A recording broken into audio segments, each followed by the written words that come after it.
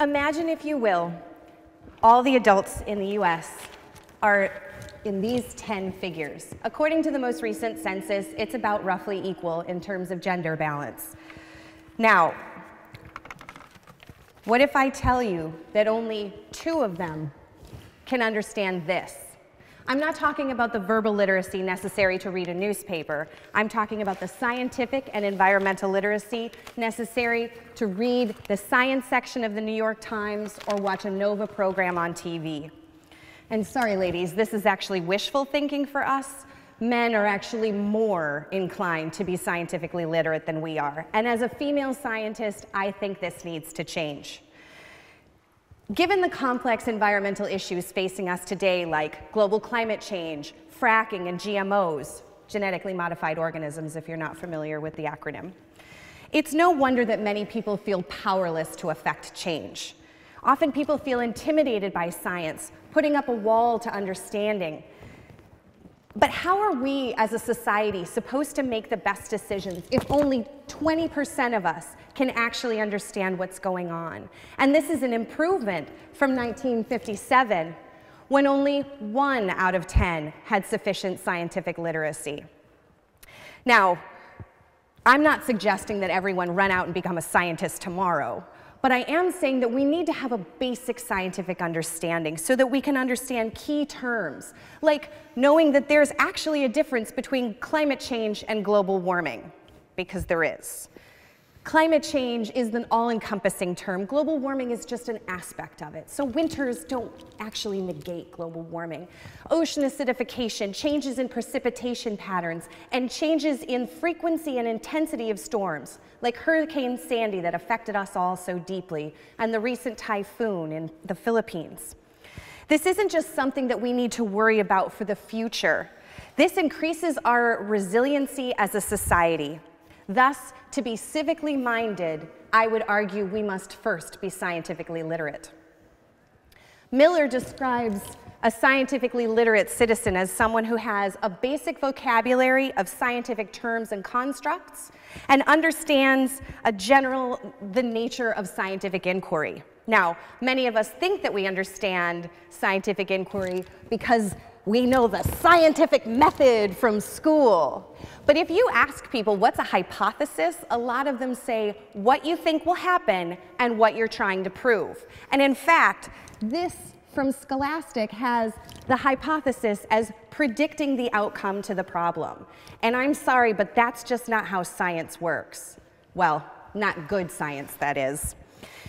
Science is all about inquiry and discovery, not going into an experiment with a preconceived notion of how it's going to turn out.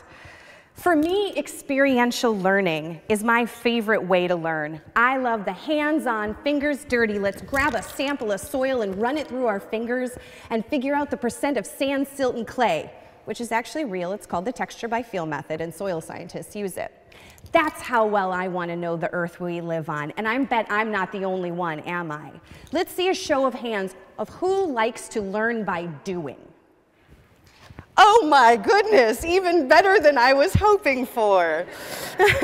So once I realized how effective just being outside and being able to answer questions were, much less doing scientific inquiry, it became clear that this is how we could get people to understand critical scientific information that isn't otherwise reaching the general public. Since adults spend the majority of their lives learning outside of school, we need non-classroom-based strategies to get them engaged and address the low scientific literacy in our society. People need opportunities to discern what's actually happening from the onslaught of terms in the media. Otherwise, it just looks like a jumble like this.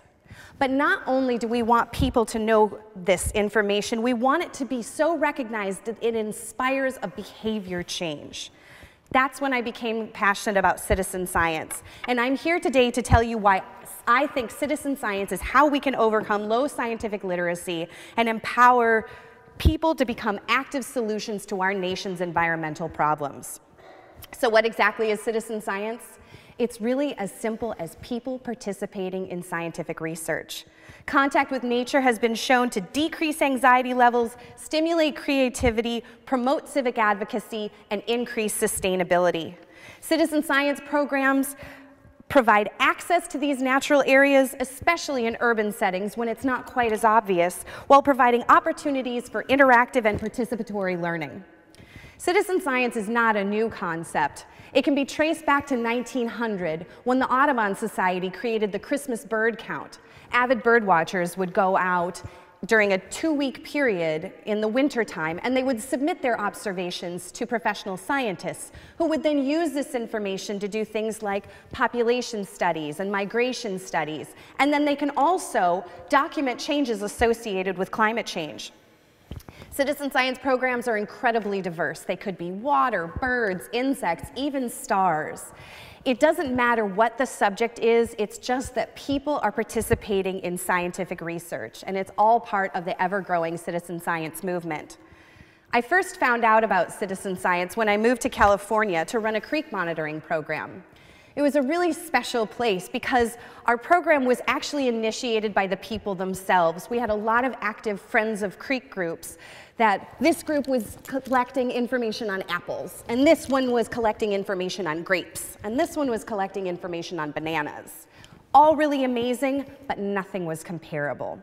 So the county stepped in, and we took control of the program, and we initiated protocols that people could then use. And we had 2 different programs that we ran, a GPS program and a bioassess program. GPS is we would take GPS units and we would go out and we would document and map both natural and man-made features so that we could establish a database. And in our bioassessment program, we collected benthic macroinvertebrates, really just a fancy way of saying aquatic bugs. And so because these bugs live in the water for a certain time period in their life cycle, what we can do is we can look at how they integrate information over time. And they tell us not only about water quality, but also habitat quality. So they become really, really powerful tools.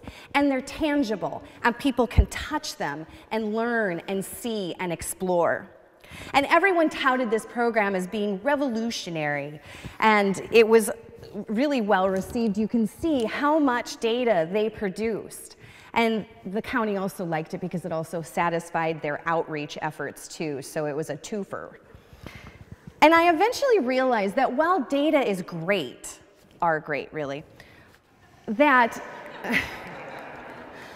thank you for knowing that data is cool. While I realized that data are wonderful, the real story were the citizen scientists themselves. So I had the opportunity to go out with the Friends of Pinole Creek watershed one time. We were doing a bioassessment. And we got to this place, and it was really dirty. There was a lot of garbage. And this woman said, "Oh, I can't believe that people just stand on the bridge and throw garbage into the creek." And I said, "Oh, no, it's not thrown in. There's probably an outfall right there." She said, "What's an outfall?" And I said, "Oh, well, you know on the storm drains, if you've ever seen the sign, no dumping, drains to ocean, drains to river. Well, it goes directly from your storm drain through a pipe into your local water body." And she said, "Really? I thought it was treated first." And I said, "It's not even filtered." So she was absolutely appalled and collected trash the rest of the time. And so then every time I went out with that group, we brought this sled and we named it Rover, so that when people had their arms too full of garbage, they would yell, Red Rover, send Rover right over." Or the Friends of Alhambra watershed. We were doing a GPS survey one time, and we heard this whoosh of water, and then it would stop, and then it would start again, and then it would stop again. And they dug through the invasive ivy in the bank, and they found this small tube that was gushing water. And it turns out it was the laundry facilities from the Senior Citizen Center, and they had been dumping their washing machine loads directly into the creek for who knows how long. The center didn't even know that the connection existed. And so thanks to the efforts of the Friends of Alhambra Creek, they contacted the city, and the tube was disconnected, and their laundry was then put into the sanitary sewer to be treated before before being discharged. So I realized through all this that to truly reach people, they need to feel like they are part of something bigger than themselves and that they can actually affect change. So after 5 years in California, I decided I needed to learn how to teach to different learning styles. And I moved here to Jersey City because honestly, it's the closest to the Midwest I have ever found, and I love it. And as luck would have it, my department head at NYU, who later became my advisor, mentor, and role model, had just received a grant to start a citizen science program for grades 5 through 12 using the Hudson River as our laboratory. And she brought me on to help her launch the program. So since 2011, approximately 450 students in grades 5 through 12 and adults have had the opportunity to go out to live and learn about biology and chemistry of the Hudson River. And 10 graduate students, some sitting right here, have learned how to design, facilitate, and manage this type of environmental monitoring program. And so these kids go out, having never set foot near the water before, thinking it's polluted, thinking it's dirty, and certainly not thinking about the biology and the chemistry of it all.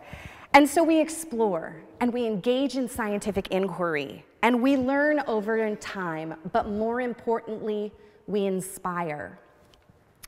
We inspire students to engage with their local environment. What we're doing is not novel research by any means, but it is valid and accurate. And more importantly, if during this program we can inspire just one student to become a scientist someday, then I feel that we have done more for the body of science than new research ever could. Like the fact that even though it's called the Hudson River, it's actually an estuary. It's this magical place where the salt water of the ocean and the fresh water from the river upstream mix. And because it's such a magical place, only really, truly remarkable creatures can live there, like glass eels, which are these translucent eels that will then grow up to be American eels, but they're so tiny and fragile in their juvenile state. Or, did you know that there are seahorses in the Hudson River? And blue crabs. And it's just wonderful. I get excited about this kind of stuff. So I realized that science and citizen science allows a one-on-one interaction with people. And so we begin at the personal level. In addition to citizen science, I also teach environmental literacy for adults. And I asked my students one time to keep track of all the garbage that they threw out for just 2 days, just to see, normal days, and whether they put it in the garbage, recycle, compost, or if it was something like batteries and light bulbs that needs to be handled separately. And one of my students went into the assignment saying, "Oh, I don't recycle." And afterwards, I said, "Okay, does anybody have any observations that they made?" And she looked at me and she went, "Plastic!" I said, "What?" She said, "Everything in my garbage was plastic. I couldn't believe it. That's it. I'm recycling." And just like that, her behavior had changed. And so those are types of interactions that are facilitated at the one-to-one level. And once we inspire people and we get them motivated and they become community leaders, then we can step it out to the community level, where we start realizing that diesel trucks are actually belching out asthma-producing particles in our children so that even breathing becomes deadly for them. And so what we think of often as social justice issues are actually environmental justice issues and environmental health issues. And so once we inspire our community to get involved and find out more information and inquire about their environment and their communities, we can step it out and our societies become more sustainable. My favorite part of being both a scientist and an educator is speaking to people. I feel that by broadcasting this message that people can be powerful agents of change, both through their personal behavior and collective action, we will be able to influence decision makers and truly change the trajectory of our societies for the better. The more this message can be heard, the more I think people will be willing to take the necessary steps to make our cities more sustainable. And that's exactly why I think we need citizen science. So, how do you get involved? Because really that is the key here. First, I would say, what do you like to do? What are you curious about? If you love birds, go get involved with the Audubon Society. If you love water and you're a teacher, I would love to take you out onto the Hudson and live and learn and explore with your students. If you're interested in urban issues and green infrastructure, Sustainable Jersey City is a wonderful organization, a local organization working to do just that. And if you're interested in food and concerned about your health of you and your family, get involved, find a community garden, support a CSA, community-supported agriculture, or meet your farmers at the local farmers market at the PATH station. I'll leave you with one last short story about when I first realized the power of the individual. I was a Peace Corps volunteer, an environmental education, strangely enough, Peace Corps volunteer in the Dominican Republic, and I was invited to this very public reforestation event. And we had local dignitaries, and my, weren't they pleased to take a picture with a Peace Corps volunteer as well. And what we did all day was we planted trees that came in these little plastic bags. You can see all the saplings there. And everybody dutifully dug our holes and took it out of the plastic bag and planted the tree in the ground and threw the plastic bag on the ground. And I was appalled. And I thought, oh no, what have we done? We've come here to do such a good thing, and yet we have littered this landscape. And so I was walking around and I was picking up all the plastic bags, and this teenage boy comes up to me and he says, "What are you doing?" And I said, "Well, I'm picking up the plastic bags." And he said, "Why? They'll be gone in a day or two." Because for him, gone was blown away. And I said, "Oh, but this is plastic. It actually takes thousands of years to decompose." And so we had a conversation about that. And then he looked at me and he said, "Yeah, but you're just one person. You can't make a difference." And I walked away and I thought about that. And I thought, well, I don't know. I feel like I've always lived my life feeling that one person can make a difference. And then I looked up on the hillside and there were 6 people, including that same teenage boy. And I looked at him and I said, "I thought you said one person can't make a difference." And he said, "But you're not one anymore. Now we're 6. So never doubt that a small group of thoughtful, committed citizens can change the world. Indeed, as Margaret Mead said, it's the only thing that ever has. Thank you.